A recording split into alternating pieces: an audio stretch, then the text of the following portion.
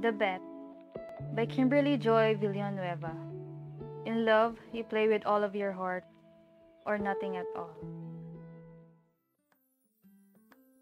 Chapter 9, Sophia's POV. Good morning! Rise and shine! I groan out loud and turn the alarm off. Isn't Monday already? I want to sleep in, but I'll be late if I don't get up now. I open my eyes and I look at the swirly patterns and bursts of vibrant colors that now adorn my formerly stark white walls. I still can't get over it. It's exactly what I need. And more unbelievably, Drake did it for me. He helped me drag all the furniture out and line the whole room with newspaper to make sure that the paint wouldn't drip on the floor. He even painted different kinds of flowers and butterflies to add to mine. Now the walls look like something from an art museum. I love it. I walk to the dining room and see Andre having breakfast.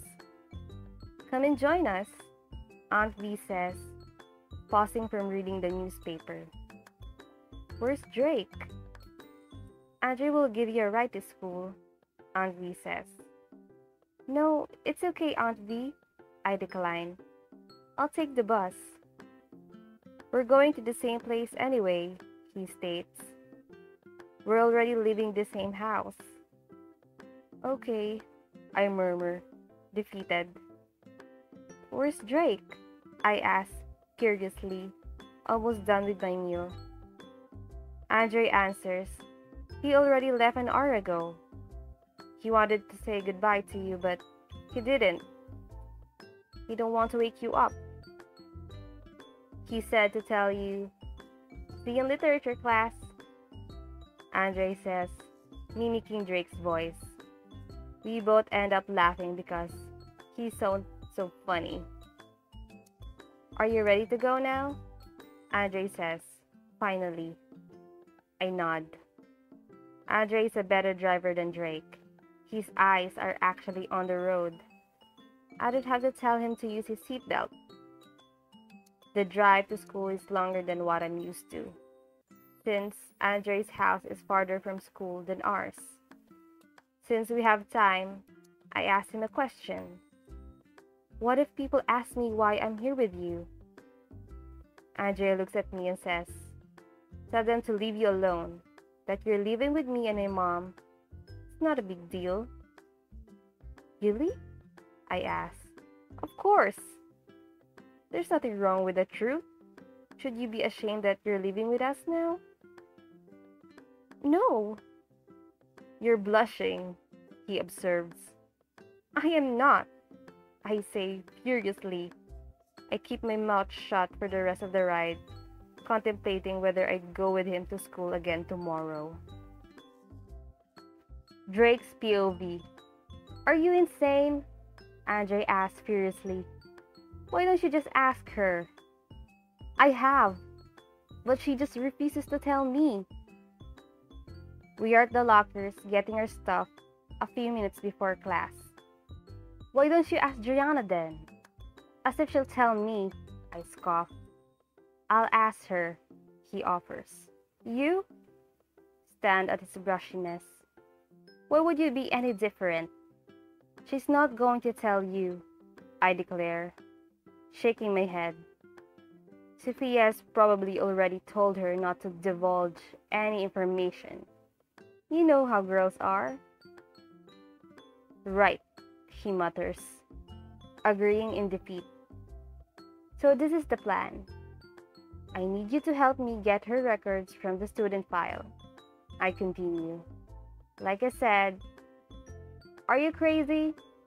No one gets to see a student's permanent record, not even your own, Andre protests. Which is where you'll come in handy. You stand guard. Let me know if there's someone coming. We'll go during lunch. No one ever eats inside a principal's office, I say calmly. Drake. You have a death wish, he counters. Andre, it's either this or I don't get the details at all. I say, my mind made up. Okay, fine. Let's do this. He relents. I know where Andre's hesitation is coming from. If we get caught, there's no telling what will happen.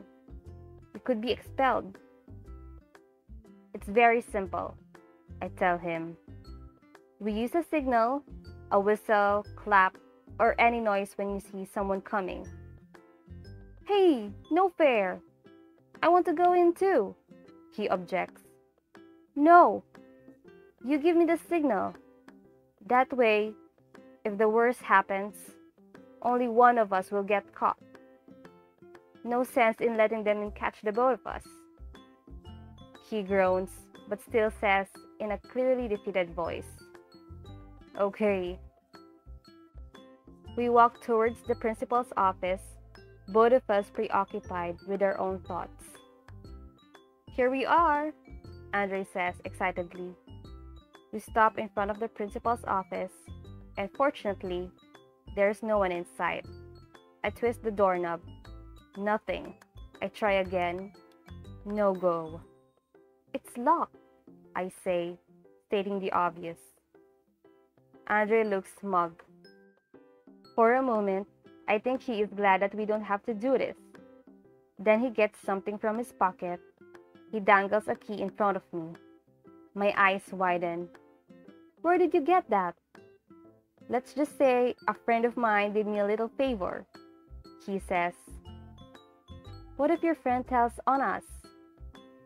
She won't, he says positively. He slides the key and twists the doorknob. The door opens quietly and he says, Ready?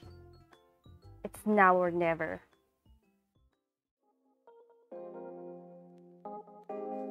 Are you guys curious for the next chapter? If yes, tune in every Friday at 9 in the evening. Thank you for listening.